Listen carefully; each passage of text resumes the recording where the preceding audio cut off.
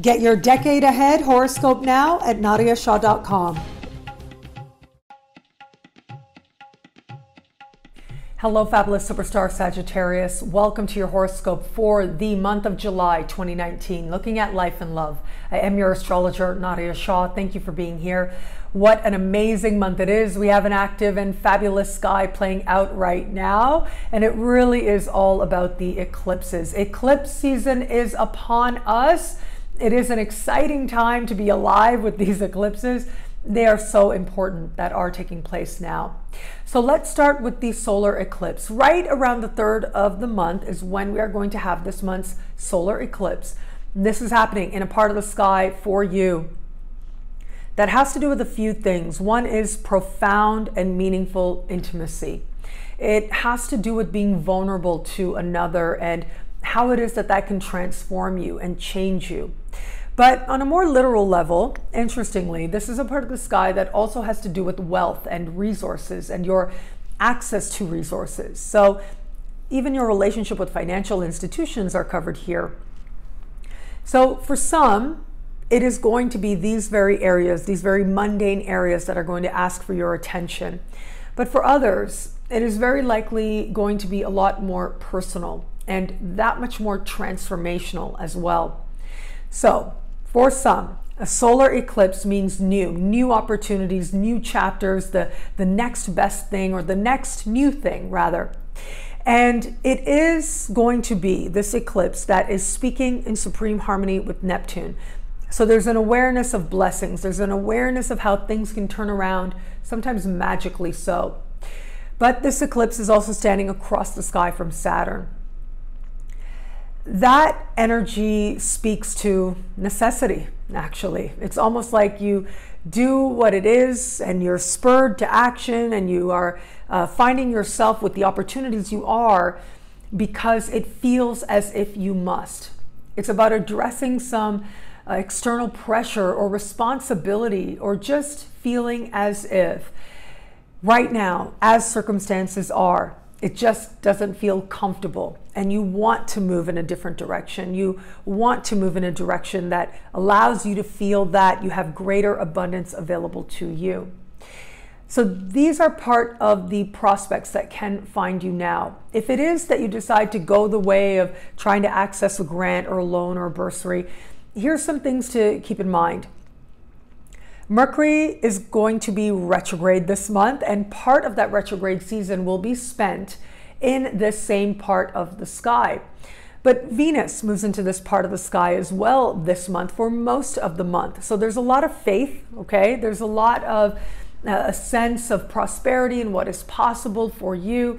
But where it comes to the details, there may be some key things that are being overlooked.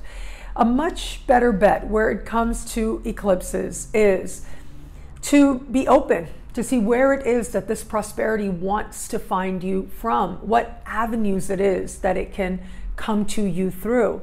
And you'd be surprised, there are infinite pathways from which we can access the resources that we need.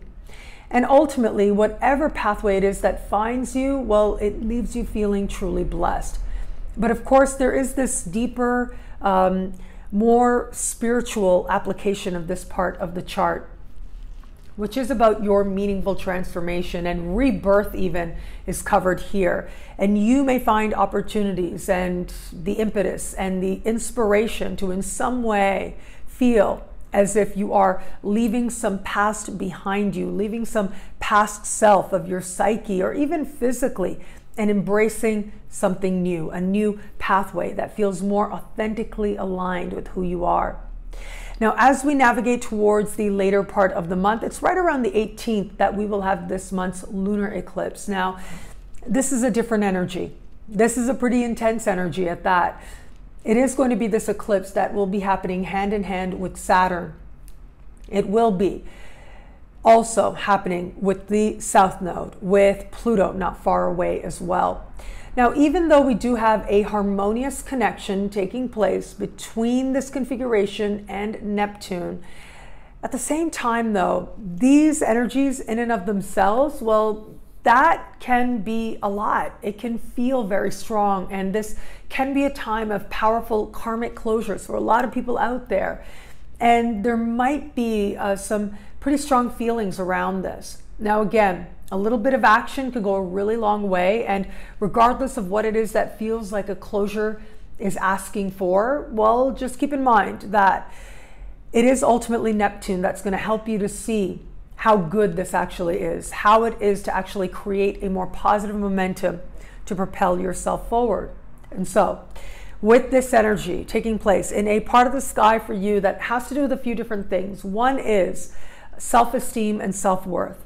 It is about you getting really honest with yourself and rooting yourself in healthy principles of self-respect. That is going to matter to you at this time. Self-reliance is going to matter to you as well, and anything that gets in the way of that will find its way away.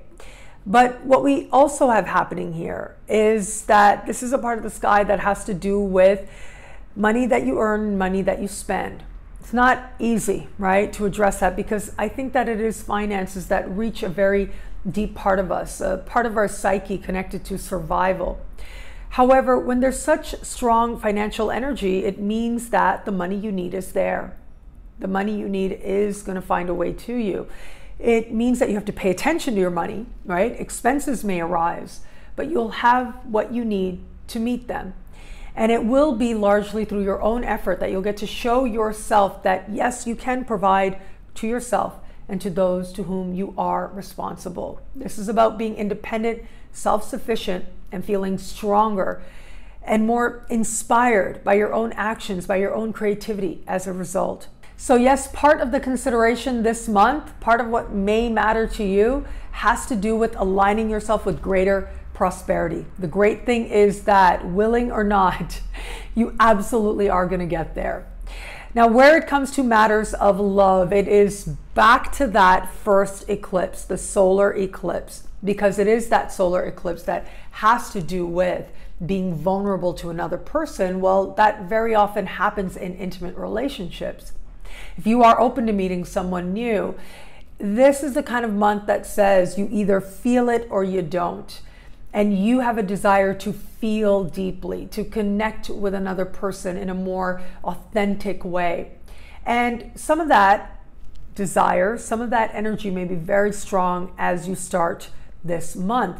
And you may very well encounter a moment, encounter an experience that allows you to tap into that desire you have to be more intimate with another person.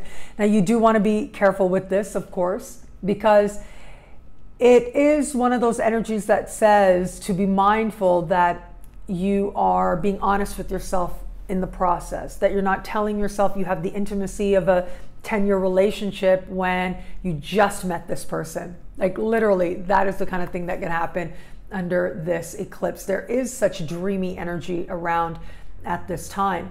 But there is also, thanks to Venus, a reality check moment as well. So do what you like, do what feels right in light of your unique circumstances. But yes, it is possible in the early part of the month that you feel something is really, really deep, and it may actually need time to reveal itself to be such to you.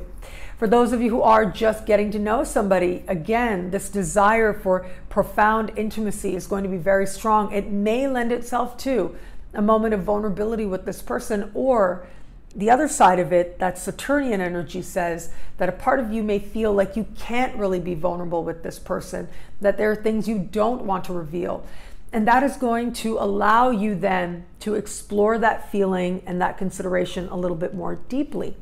However, with this energy, it can also help you to be honest with yourself about whether or not you truly feel connected to this person. If you do, you'll feel that much more connected this month. If you don't, you'll be able to be that much more honest with yourself as well.